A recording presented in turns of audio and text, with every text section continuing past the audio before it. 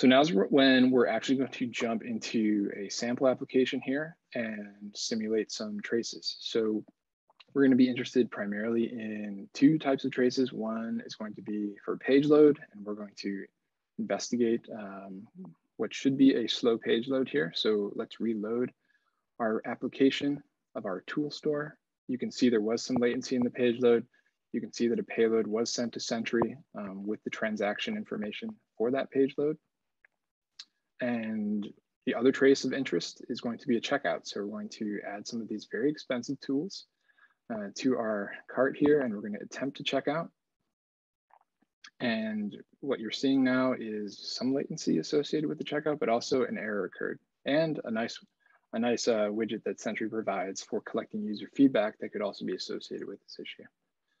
Some more payloads were sent to Sentry. We're going to investigate the contents of those payloads, but for now, keep in mind two traces, one page load, one slow page load that we're going to investigate, and also a checkout flow that we've manually instrumented that's going to be very similar to the documentation that we already walked through. But let's jump into the performance dashboard finally. Great, so now we're within our performance dashboard. There's a number of helpful visualizations here and other items that come out of the box with Sentry's performance. And I think at the forefront are our web vitals, and I'd be remiss if I didn't touch on these as part of the performance conversation, briefly at least. So these are the web vitals that are formed and recommended beginning to be standardized by Google. So largest contentful paint, first contentful paint, first input delay, in addition to others that are provided with some transaction or as a part of transactions. But first and foremost, you can jump into any of these web vitals and track the P75 over time for that particular web vital. P75 being the general benchmark that Google recommends. Well, they recommend benchmark or sort of various P75 levels, but we're tracking the P75 as the best representative sample of our large contentful paint data in this case. You can zoom in on peaks and valleys through our interactive time series here, and all the transactions that comprise this data will update accordingly. So you can sort of get to the bottom of any increases in, say, P75 values that you're noticing for whatever time period that you're looking through.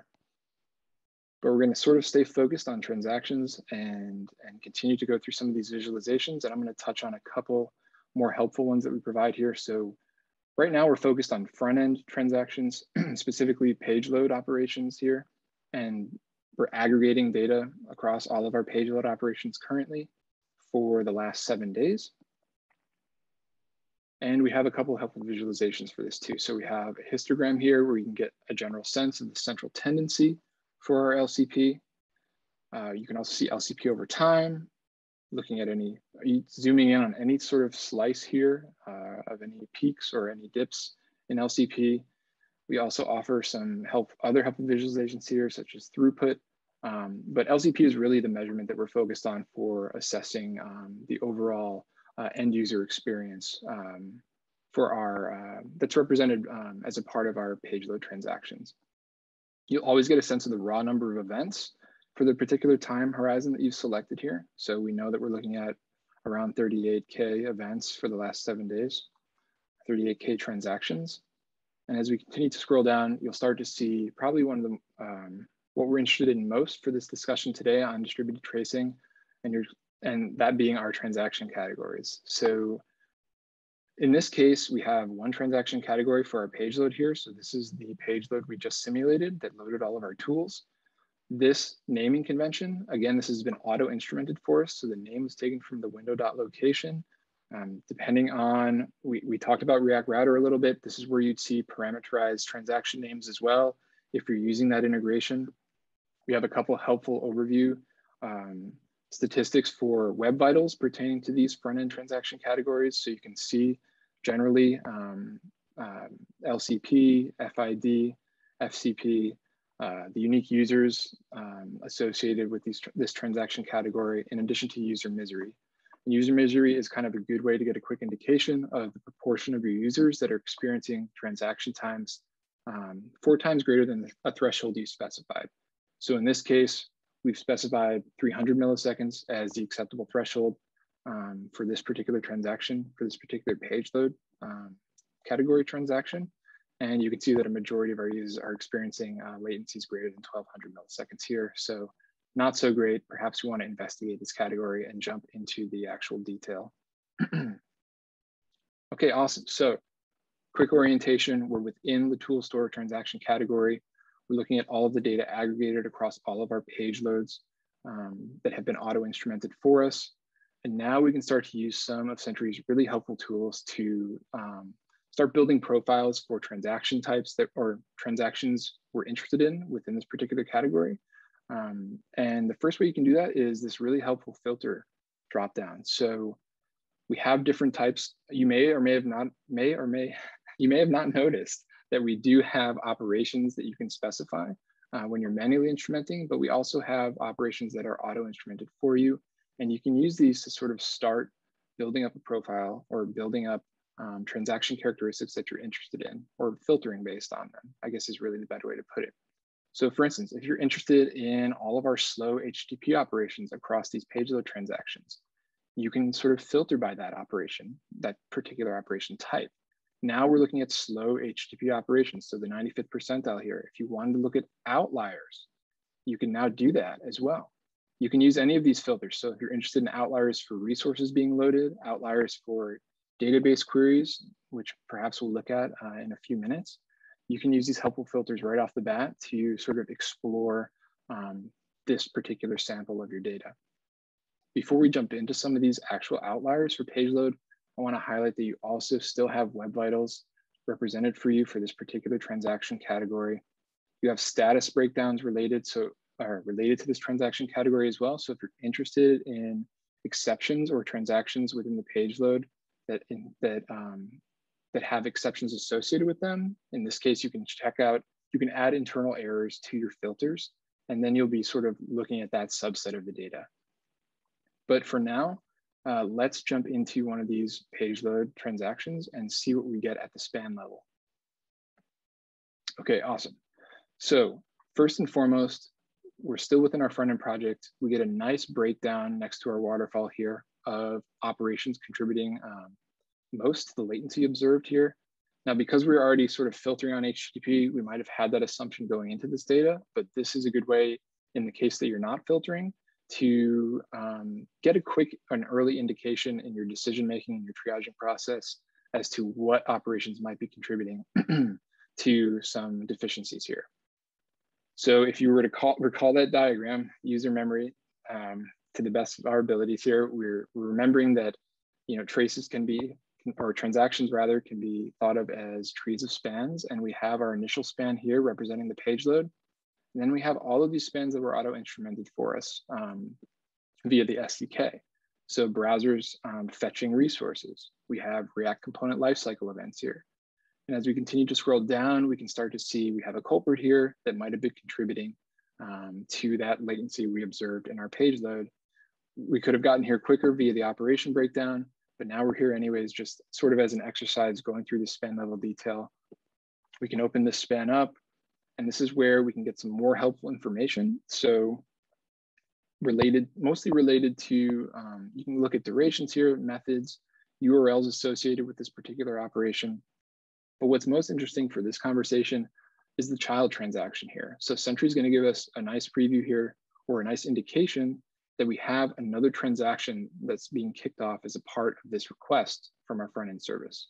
If we wanted to jump directly into this transaction, we can do so simply by clicking this button. But I wanted to point out that you also have the trace navigator here at the outset. So if you're interested in getting directly to the child, or just interested in another pathway to get to the child transaction, you can click on this button as well, and we'll be taken directly into our backend now. So let's orient ourselves again. We have the project here. We can see the trace navigator. There's nothing further, no child events here. We can see the status associated with this backend transaction. We get nice contextual tag details with the transactions in Sentry, as a part of the transaction within Sentry. And we can start to sort of repeat that process of looking at the operation details. It appears that we have some manual instrumentation here related to DB function calls. We can go into the span level detail, see that we have a span being created for the incoming request to our backend. We can see that we have another span for this get all tools functionality in our database that has 3 sort of child spans associated with it. Some auto instrumentation here, it looks like, for some popular database ORMs. And we also, as a part of that, are getting some instrumentation around the exact query that was run here that appears, at least for the purposes within this span, to have taken a very long time. So in effect, we've traced the latency we observed on the front end into the span level detail on the front end, into the span level detail on the back end.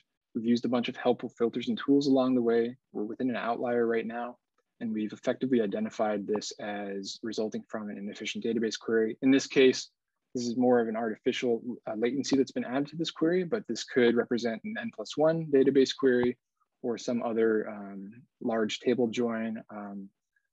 The root causes, of course, aren't necessarily important for this conversation. It's important to know that we utilize Sentry to trace this from the front end to the back end and used all the contextual information in our triaging process as well. I think this is maybe another good point to pause. However, I wanted to show one more, perhaps, or the second trace that we wanted to illustrate that we manually instrumented being our checkout flow. So I guess before we pause, let me jump into that trace really quickly. And then, let's get into admin JavaScript here. Go off of that. Let's jump into our other front-end transactions. And now you're going to see the checkout that we named ourselves. So that's not the same name that you saw in the documentation, but now this is a manually instrumented transaction within Sentry. We'll get similar, these aren't web vitals necessarily, but these are the relevant latency percentiles associated with this checkout transaction. Starting on our front end, users, user misery, all the same sort of helpful overviews we've gone through. We can dive into the detail of this as well. Okay, so a lot of the same orientation here. One thing I didn't mention in our other trace was how you can use the query bar. So if you're interested in paring this data down to a specific browser type, so if we're interested in Chrome-based browsers, we can do so. If we're also interested in looking at perhaps the outliers for loading resources when it comes to this, or the outliers for, well, we did HTTP last time, and that's probably the most relevant for this conversation. But now we can start to look at slow HTTP operations for this manually instrumented checkout transaction category. If we were to jump into one of these outlier cases, actually, I kind of want to jump into another one just to illustrate. Let's jump into recent transactions. Okay, so you're going to notice something immediately different here, something that we referenced at the beginning of this presentation. Both errors and performance or related performance data are now being captured together within Sentry. So that's what Sentry is indicating to us in various ways on the screen right now for this particular transaction. You can see in the trace Navigator, Sentry is telling us that an exception was captured on the front end at the start of this transaction. We have a child transaction as well, and we also have an indication that an exception occurred within that child transaction too. So there's a lot to look at right now when it comes to triaging the issues we experience with checkout. So let's start on the front end right now in our front end transaction and see what we can deduce to see if we can get to a root cause in this service. So if you click on the root span here, or the initial span here, you can see some previews of the error detail associated with this particular transaction. You have the option to jump directly into this exception or this event detail. And if we do so, now we're sort of going to orient ourselves again. So we're within the exception detail that occurred during the transaction. And we provide helpful ways to jump back into the actual transaction in case you need to sort of switch back and forth as you're triaging this issue. But you get all that helpful contextual information to accelerate your decision-making and your triaging process here that you're used to with Sentry errors, but now within the context, larger context of transactions and debugging across services. So suspect commits, ownership, suggested assignees, tags here, unminified stack trace. So all this is available to us. Of course, if we look at this stack trace, this error message is rather ambiguous. This could be something we could work better on in the front end, but it appears that we need to dive deeper to get to the root cause of this. We know that an issue exists in the back, or at least in a child transaction. So why don't we jump via this helpful tool within the actual issue into the transaction on our backend. Okay, so all the same detail we saw on the front end, we have an exception here. Sentry has many helpful indications of that. We can either jump into the span level detail, the operation breakdown. Seems like process order. We have some manual instrumentation around a function here, process order, that's contributing to a lot of the latency observed. We don't know if this issue is related. There might be two things going on here. There might be one, but we can then start to triage the actual exception or look into the actual exception in the same way we did so on the front end. Follow this into the exception detail. Utilize all that's available to us, including the stack trace. In this case, it appears we have something on the back end related to not having enough inventory for the request we made starting on the front end. Perhaps this could be handled better on the back end. Perhaps this could be handled better on the front end. You'll also notice the name of, you have the file name and the actual function that was called. Notice that it's process order, so it seems like what we noticed in the transaction level detail is related. We can jump back into the actual backend transaction, but we've effectively reached a conclusion or a root cause at this point that we had an issue during this manually instrumented checkout transaction that's related to this function that has some latency associated with it. So you can see how something ambiguous on the front end, we're able to either communicate with our backend team or handle this ourselves in a full stack context by tracing it across services into the backend and utilizing Sentry's exception detail.